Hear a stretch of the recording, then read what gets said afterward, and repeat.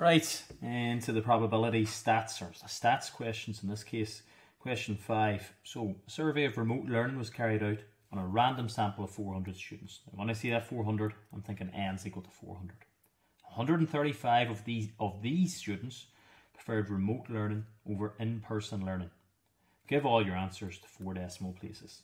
So work out the proportion of the sample that preferred remote learning. So the proportion of the sample from these results, we can see that 135 out of 400 of them preferred remote learning. We need to leave it in 4 decimal places, 0.3375. Next one, use the margin of error 1 over root n. So 1 over root n, you might have briefly touched on it, more so in the ordinary level papers, to create a 95% confidence interval for the proportion of the population that preferred remote learning. So in this, what we do is it's p hat minus 1 over root n. We're getting an idea of a population from a proportion. So we're plus and minusing the margin of error to that. So we worked out the proportion here, p hat, up in the top line. So it's 0.3375 minus 1 over root n, which is root 400. And here we have 0.3375 plus 1 over root 400. Throw that into your calculator.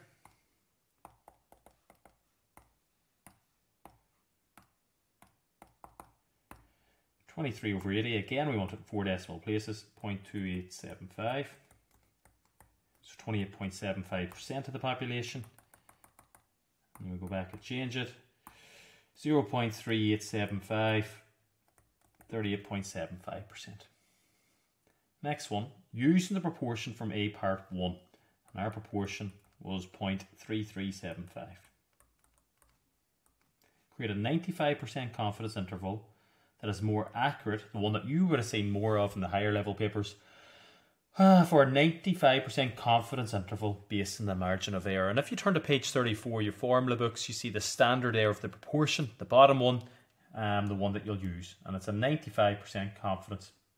So what you're doing here is, instead of plus or minus 1 over root n, it's going to be plus or minus 1.96, which is my 95%, p 1 minus p over n. So p, or p hat, whatever you want to call it, 3375 plus or minus 1.96, 0.3375, 1 minus 0.3375 over n, which is my 400. And my population will lie between the limits of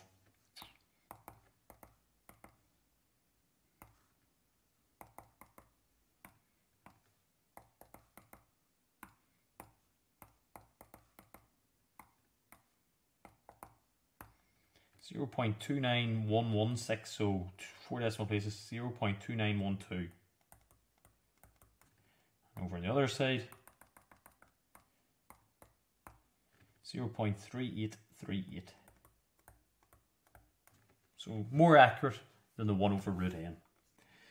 Next one, 2019, people with a prepay mobile phone plan spent on average 20.79. So that's my population mean, €20.79. 2021, some students carried out a survey to see if this figure had changed. They surveyed a random sample of 500 people, which is my n. And for the sample, the mean amount was 2216. So the sample mean x cap, and there's my standard deviation. Carried out hypothesis test at 5% level of significance. State your null hypothesis, your alternative, and give a reason for your conclusion. So a null hypothesis is a statement of no change. So my HO is my population spend was €20.79. The mean amount spent, you can put it in English if you want. Alternative to that is your mean amount spent is not €20.79. Now there's different ways to do this. You can convert it to a z-score, or you can work with that standard error of the mean and see does a €20.79 lie within that. So I might do my z-score and see what you wish, but there is the other way. You could do your standard error of your mean and see does your €20.79 lie within the limits of it. So your calculations, the key things here, at your 5% level of significance, or at your 95% confidence interval, at 5% level of significance, if I'm doing my z-scores, the critical regions, and you don't need to write this, are Z bigger than 1.96 or Z less than 1.96. And if we're way out into them limits, we reject our null hypothesis. So to work out my Z score, on page 35, I see here my formula there. So my sample mean, which is 2216, minus 2079 over my standard deviation, HO12, and my population, root 500. Put that into my calculator.